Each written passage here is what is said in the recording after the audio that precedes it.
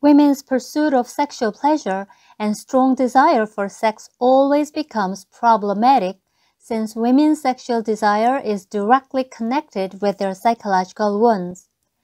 As sexual desire and sexual actions are reinforced, wounds may grow too much, inducing sex addiction or perversion, as well as physical and psychological problems. Individuals have different thought, experiences, and perception, so they have different standards on the excess of sex ability. Whether you have excess in sexuality or not can be determined only by your own standard. However, many women make efforts to develop sex ability in order to respond to their partner's speech and actions, and it may easily lead to excess. Excess here includes excessive sexual expressions, sexual actions, and obsession for sex. Then sexuality that used to give women health and happiness in the body and mind begins to cause stress and wounds in both women and their partners. It may also cause unpleasantness and distrust in relationships. Women must maintain harmony and balance among the body, mind, and sexuality so that they can achieve not only happiness but also sexual happiness. This is women's sexability in a true sense. Also, every woman has unique and different sex ability. One's sexability cannot be compared with other sexability in any case. Women who let others know about their sexability are considered to have the goal of self-display or seduction, which indicates that they don't have true sexability anymore.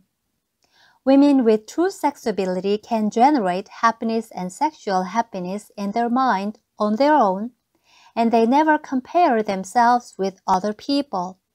Comparing one's sexability with others' sexability is the manifestation of psychological wounds operating inside women's mind, and even having ideas about comparison grows wounds in them.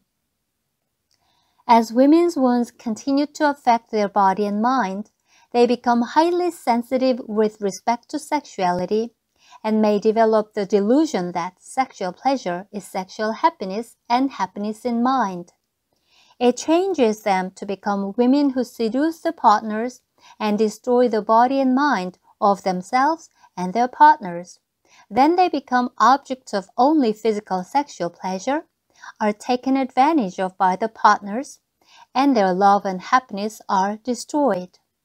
When women become obsessive for their sexability and sexual desire, they become selfish pleasure seekers who put priority on sex over everything else. Their life becomes filled with rage, violence, pain, and wounds, which may eventually lead to a drastic action.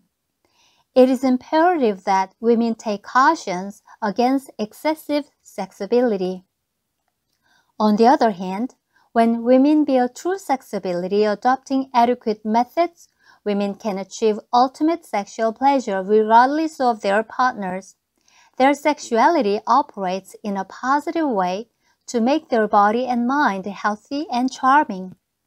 Women can and must build and activate true sexability so that they can have one treatment ability, happiness ability, and true sexual happiness. No two women have the identical sexability. It is recommended that you never compare your sexability with others and never let anyone know about your sexability. It is only you yourself who can recognize your own sexual pleasure in your body and mind and make you live happily with healthy and charming body and mind.